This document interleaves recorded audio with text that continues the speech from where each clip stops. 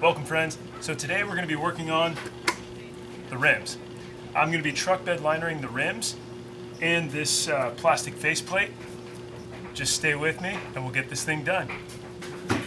So here's all the tools that you're going to need. Check it out. Okay, here's what you're going to need. You're going to need some plastic to tape around the wheels and maybe the car.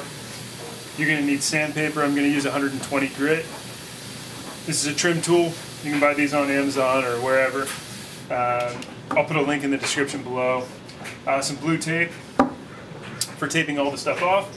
I'm going to use Rustoleum truck bed coating, and I got this off Amazon. So all this stuff is basically what you need. You're going to need a respirator and some goggles and probably some gloves. Well guys, we just got a whole bunch of wind here and I'm not entirely sure if I'm going to spray, but I'll at least get all the prep work done and show you guys how to do all the prep work.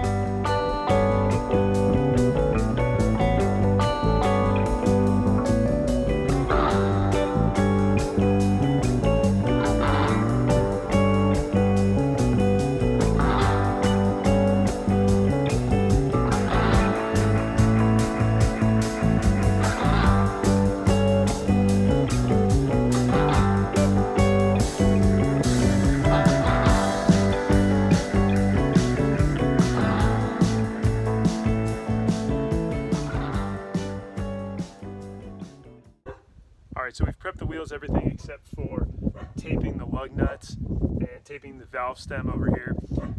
Everything else we pretty much prepped, we've sanded.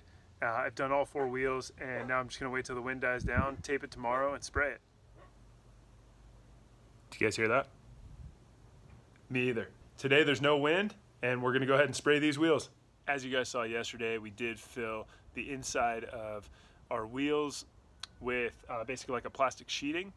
So today we're going to be taping off the lug nuts, taping off the valve stems, and then we're going to go ahead and slide some cards or some paper and tape off the wheel so we don't spray the wheel. Alright, so the method that I've found that works the best for me is to take a rag, put some Windex on it, and then really get into the crevice right here, and then wipe this part off as well, all of this section here, so that the tape has something to sit on. Otherwise, this little section here won't stick. You'll end up having like silver on the outside instead of what you want, which is that Rhino Liner or the truck bed liner. Just a quick tip. Let's get back to it and finish this up. Okay, that took a little bit longer than I thought it was going to take. Unfortunately, I had used tire dressing on the tires prior to doing this.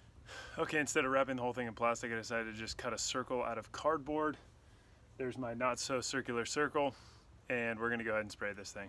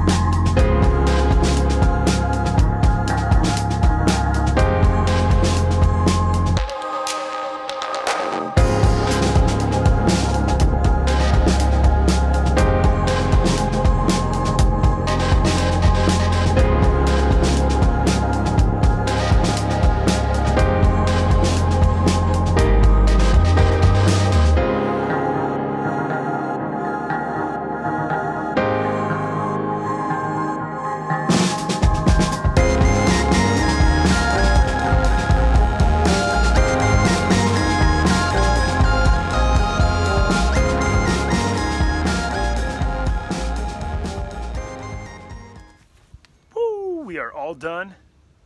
Everything has been truck bed linered, and yeah, pretty stoked how it came out. I didn't think it was going to come out this good, to be honest.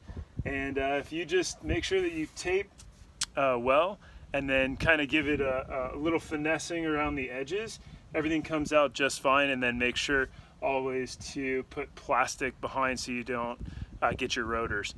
I'll let you know how it goes when I get new tires on it, and we'll see how much paint comes off. So guys, super pumped, super easy project to just give your vehicle just a little bit of an upgrade. Doesn't have to be a Sprinter van, it could be a Jeep or whatever you guys have. So thanks for joining us on this one, really appreciate it. Go ahead and check our Amazon links down below. That's gonna give you all the stuff that we used for all the truck bed liner. Remember to subscribe, and remember guys, create what you love. See you on the next one.